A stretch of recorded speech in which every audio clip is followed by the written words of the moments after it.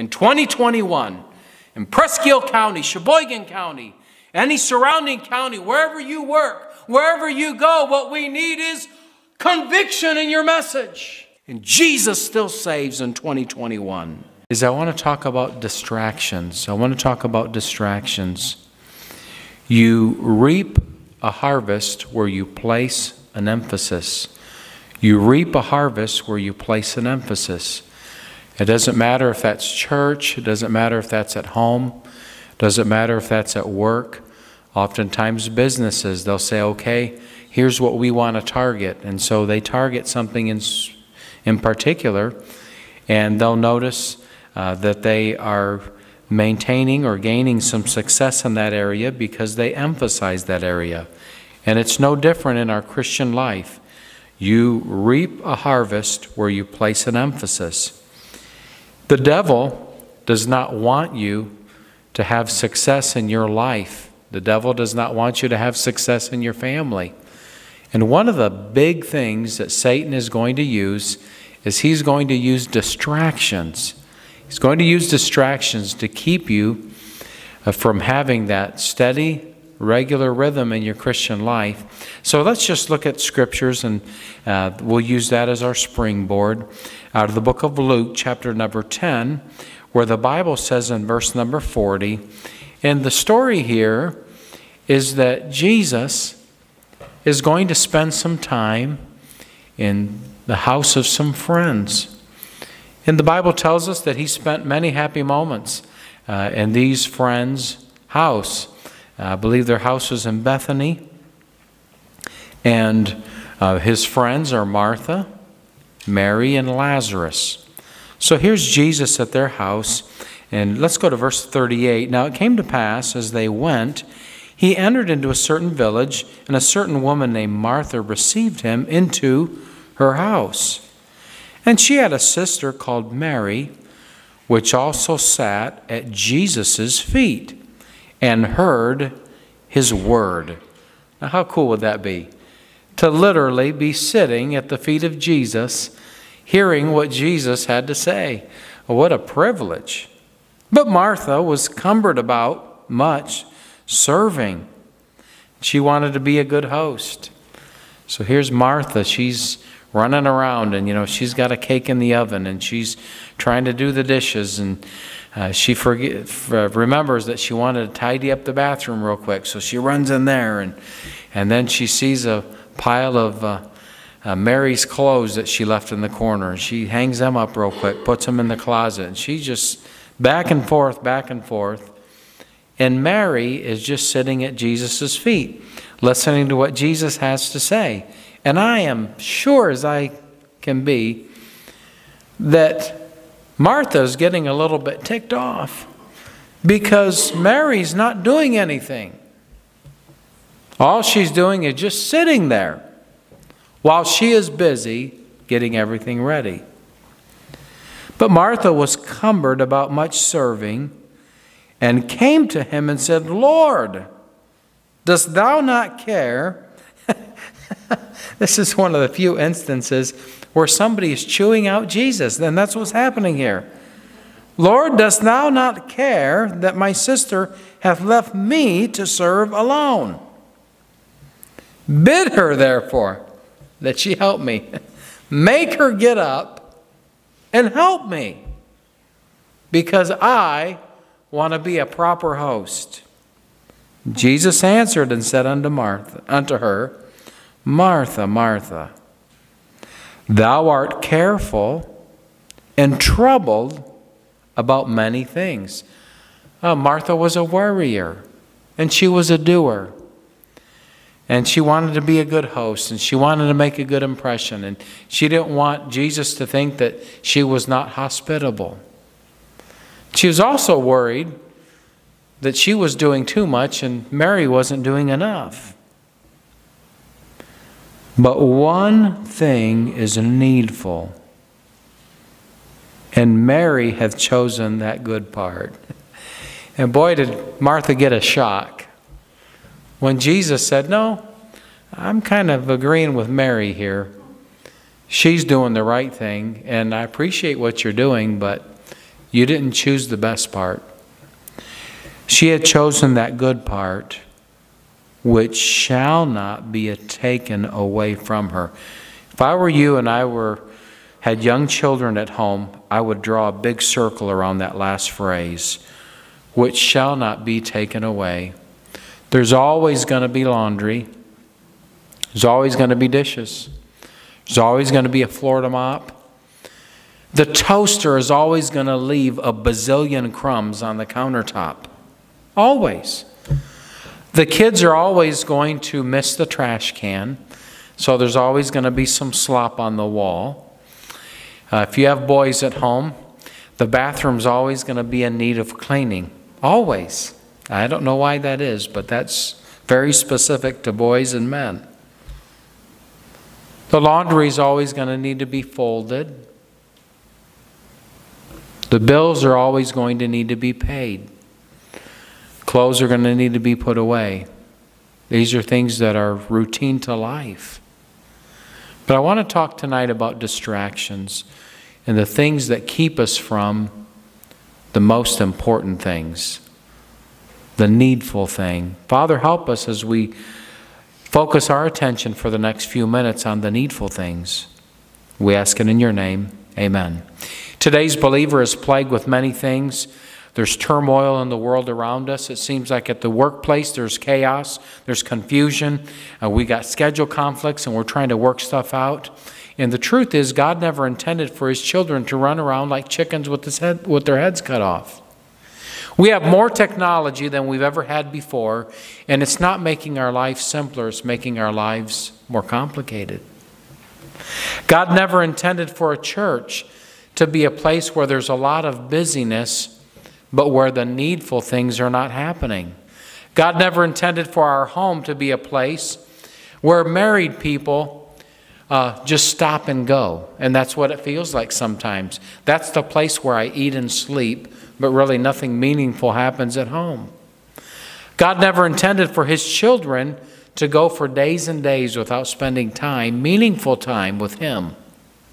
In a day and age where technology has created so many ways to connect with so many people across many platforms and are literally around the world. We're in Haiti, driving through Haiti. We went from southeast Haiti, drove all the way to northwest Haiti in one day, about a 12-hour trip. And we are in the middle of Haiti where there's nothing. People are carrying water on their heads. They're carrying bundles of sticks. But they have cell phones. That's going to make their lives better. I saw a little cartoon clip many years ago that said this. There's a guy sitting on a park bench talking to the guy next to him. He said, I chatted 3 hours last night with a man from India, but I haven't met my neighbor yet.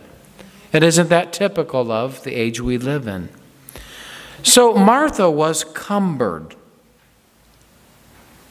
She was troubled. Verse number 40. But Martha was cumbered about with much serving.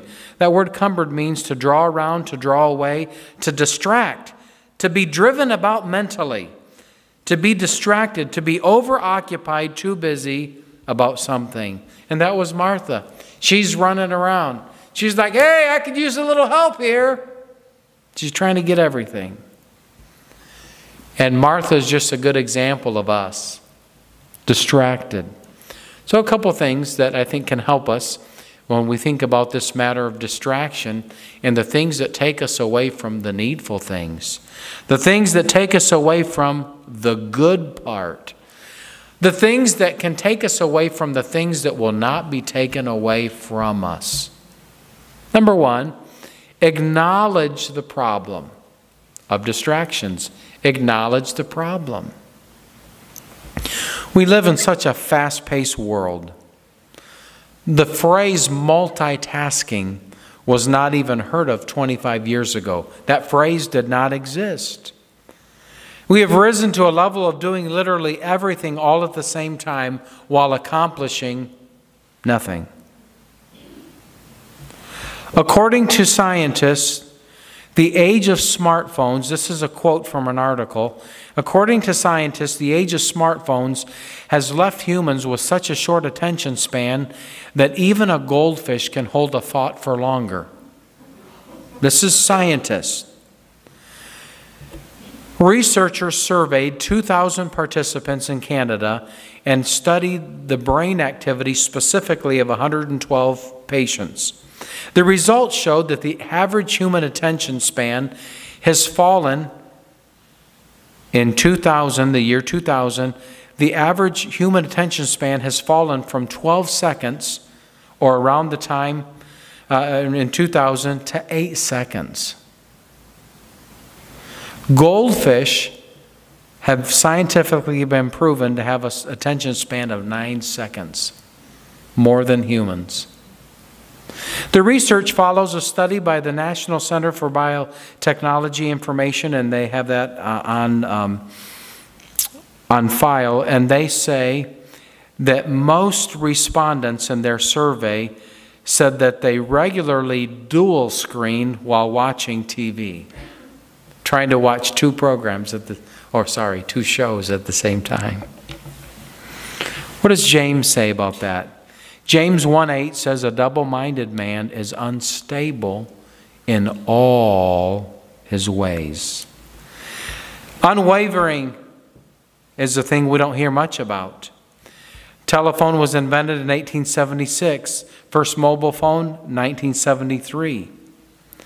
Now we can't go anywhere without the phone. GPS, our camera, it's our date book, our address book, our laptop, our weather, has encyclopedias in it. It's our shopping cart, our newspaper, magazines, our library. We use it for music player, TV. Don't need a DVD player anymore or a Game Boy. Ladies, it's your coupon book, your calculator, storage device, your wallet, your Bible, your calendar, your alarm clock, and you get the point. And all the while we are overwhelmed with distraction. I'm going to skip that real quick, but listen to what Winston Churchill observed. He said, you'll never reach your destination if you stop and throw stones at every dog that barks. You will never reach your destination if you stop and throw stones at every dog that barks. What was he trying to say? What he was trying to say is, you have to stay focused in order to accomplish a task. So the first thing is to just look at your life and say, Lord, in my human relationships, in my relationship at home, in my job that I'm doing, my service to you, and even my relationship to you, Lord, are distractions a problem? Number two, not only is it important to acknowledge that that's a problem, but I think it's important also to affirm your power over distractions. To affirm your power over distractions. Ecclesiastes says, whatsoever thy hand findeth to do, do it with thy might. As believers, we have been given all power. That's what we've been given. You have the authority, because you're a believer, and you have the ability to do amazing things. Not with your own power, not with your own strength. Paul said, I can do all things through Christ, which strengtheneth me. If your favorite phrase is, well, I can't do anything about that, you need to nix that from your language. Because the truth is, with Christ's power, you can overcome anything. Paul said we're more than conquerors through him who loved us. The word he used there means super conquerors. You are spiritually, through Jesus, a super person. You can do amazing things. I hear this buzz phrase around a lot now. My superpower. How many have heard that? Is it just me? My superpower is. Well, our superpower is Jesus. And we can do anything. And oftentimes, when we look at our family dynamic, or we look at our marriage relationship, we say, you know, what can you do? I can't do anything about it. No, you can do a lot about it. You can do a lot about it. If your instinct is to live your life as a victim of circumstances, you will never, ever be victorious. So when you think about this matter of distractions, when you think about your life and there's a lot of craziness in it, okay, let's think about chopping out some of that craziness and getting down to the things that are meaningful and the things that are needful. I think last year was an important reset for me. It was an important reset here at church. I think it was an important reset for our family. Realizing that there are some things that are more important than just busyness. I mean, we can fill hours. Even at church, we can go through the motions of things and be busy and have a lot of activities. And it really made me pray and think about, Lord, what are the needful things? Are we doing things just to do things because we've always done things like that? Or are we doing things that are meaningful, that count for eternity? The Bible says we're going to have to give an account for our time. What are we filling it with? If you insist on living life as a victim of circumstances, you'll not be able to be victorious. There are things that you can do. I'll just give you just a few thoughts. You can eliminate or reduce notifications on your phone. That's just a thought. Your phone, you don't have to jump every time your phone dings. You can get your spending in check so that you have more control over your finances. You can make a budget and plan your finances out. You say, Pastor, that's no fun. Yeah, it's no fun getting those overdraw notices. It's so much fun getting those overdraft notices. Spend quality time planning your life. Have a strategic approach. Don't let life just happen to you. You know, Jesus was never in a hurry, but he was always on time. And I'm sure the disciples must have been so frustrated with Jesus. But when Jesus prayed his high priestly prayer, he said this, I have finished the work that thou gavest me to do.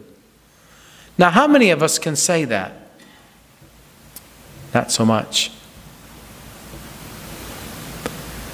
Jesus laid down every night and he rested because he knew that in that day he had done exactly what his Father wanted him to do. You know, a survey of mothers says that most mothers go to bed at night feeling like a total failure. How many of you ladies can relate to that? Pop your hand up. Let's be honest. You feel like, you know, I went through the whole day, and at the end of the day, I just don't feel like what I did really mattered. You know, if you're doing what God wants you to do, whatever that is, if that's the dishes or folding laundry with your kids, whatever it is, you don't have to go to bed with that defeated feeling. Here's another thought. Stop flying by the seat of your pants. Have a plan and an approach. Make a plan and follow it. Schedule things. Make lists. Maximize your time. 1 Corinthians 14 says, let all things be done decently and in order. How many days did God use to make the earth? How many days? 6 days. If you notice the order of creation, you notice how important the order of creation is. Let me show you something interesting. Let's take a peek at it.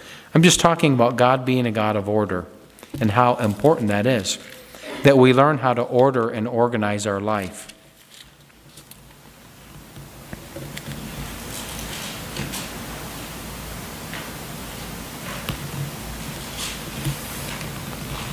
Genesis chapter number 1. Verse number 11. Are you ready? Genesis chapter number 1, verse number 11. This is the third day of creation. And God said, "Let the earth bring forth grass, and the herb yielding seed, and fruit tree yielding fruit after its kind, whose seed is in itself upon the earth." And it was so.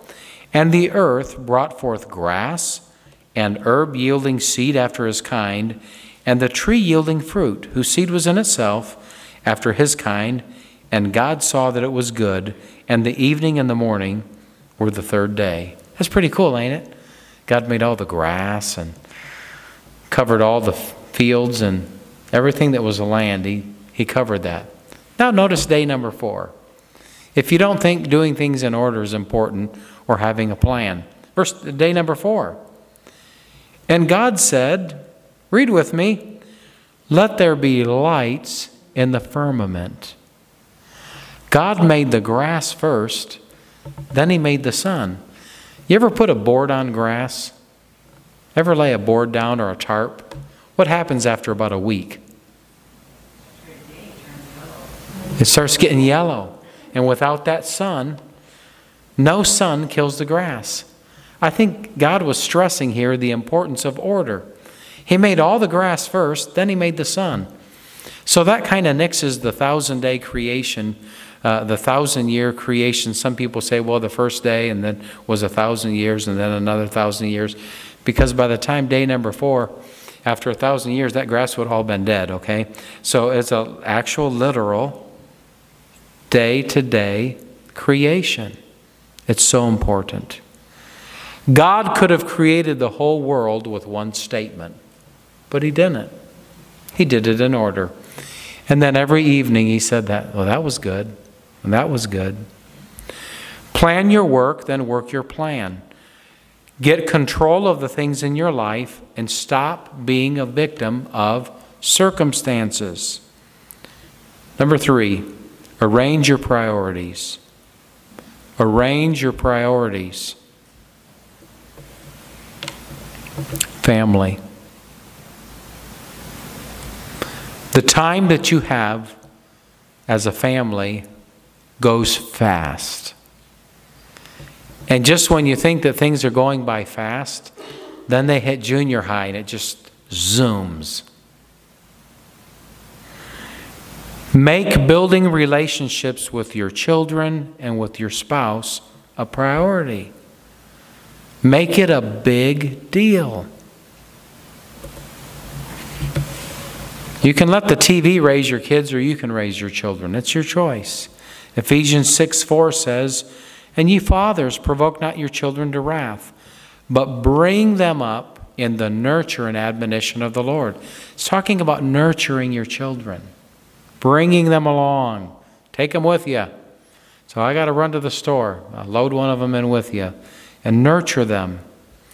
That word nurture is tedious training and care. That's what that word means. And it takes time. That means making family time a priority. And I don't know what your schedule is, and I don't know what time you have, but make time with family a priority. Make the Lord's house a priority.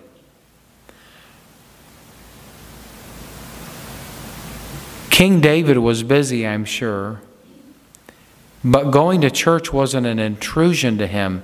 He said, "I was glad when they said to me, 'Let us go to the house of the Lord.'" I've always said this, and I'll never stop saying it. Don't send your family to church. Take your family to church. So important. Don't give up ground. Learn how to serve the Lord together. That's important. For even as the Son of Man came not to be ministered unto, but to minister. For many years, we, as a family, we did tender care as a ministry, as a family. Now, I haven't asked my sons, and I'm sure the truth will be known sooner or later. Probably tender care was not their favorite activity of the week. But it's something that we did as a ministry, as a family, so that we could minister to other people.